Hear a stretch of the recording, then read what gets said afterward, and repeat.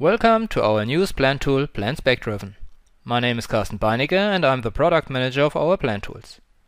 PlantSpecDriven allows you to assign catalog data of AutoCAD Plant 3D to your P&ID symbols and use them for your 3D piping.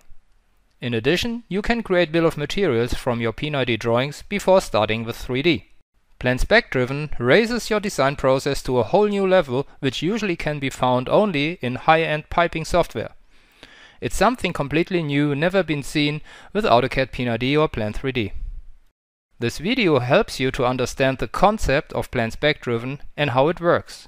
Having said this, PlantSpecDriven consists of several features which can be turned on or off, depending on your requirements and workflow. This is why we show 3 different levels of complexity in this video. We see here a simple example of a P&ID where the lines already have data for spec and size. One line is connected to another P&ID. Now let's see what happens when we insert a butterfly valve in a line. It looks that nothing happened except the usual automatic tagging. But if we look in the properties of the valve, we see a bunch of properties filled with data from the spec. You can of course define which values from your spec you want to see in your P&ID symbol. If you are thinking about creating a bill of material from your P&ID drawings, you obviously would need more data from your spec. Now we insert some more valves. If you use the context menu, you can jump to the node in the tree representing your symbol. What you see here is a logical structure of your project's P&ID drawings. The green check sign informs you that this symbol has catalog data assigned to it. The red circle means that this symbol does exist only in P&ID. If we insert a reducer, PlantSpecDriven lets you know that no catalog data can be found. Of course, because size 1 and 2 are equal. If we look at the tree, we see a red symbol, meaning that the reducer has no catalog data. If we change the size of the line to 150, we see that the reducer has catalog data now.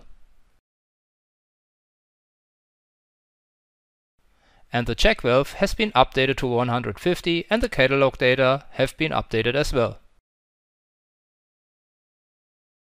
Changing the size back to 100 again, PlantSpecDriven's so-called attribute flow tells you that the reducer is obsolete now. The attribute flow propagates spec and size between the line segments of one pipeline group following certain rules.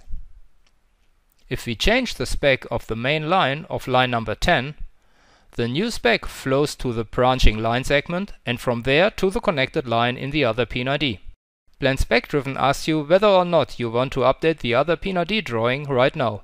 If your decision is no, you can update the changes later at any time. If your decision is yes, PlantSpecDriven opens the other P&ID if necessary and updates the line. Since all our P&ID symbols have catalog data from the spec now, we can of course create a bill of material from these data. Here you see a simple example created with our Plant Reporter. Having catalog data for your P&ID symbols and being able to create a bill of material from that is just the first advantage. Even more important is using the data in your 3D drawing. If you look at the tree, you may think, well, that looks like the P&ID line list of AutoCAD Plant 3D. But this is where the similarity ends. You will see why in a minute. Let's start routing the line segments from the pump to the 2 tanks. If you look at the line segments in the tree, you recognize that the red circles are green now. This tells you that these lines do exist in P&ID and 3D and that they are linked. Inserting a valve changes the status to green as well. Now we add the remaining valves. Of course, using the data from your P&ID in 3D looks nice, but in reality your project is changing during that process. So what happens if something changes in your P&ID or 3D drawing? Let's change the tag of a valve in P&ID. Now the status changes from green to cyan, telling me that there are inconsistencies between the P&ID and 3D. You can make a right-click on the node and select Show Inconsistencies, or simply click on the Inconsistency button to see all inconsistencies in your project. What we see now is that the number and tag properties differ between P&ID and 3D. Making a right-click on an inconsistency gives you options. They depend on the type of the inconsistency. If we zoom onto the 3D object, we can quickly see which 3D valve is affected. If you want to fix the inconsistency, you can decide if you want to copy the value from P&ID to 3D or vice versa.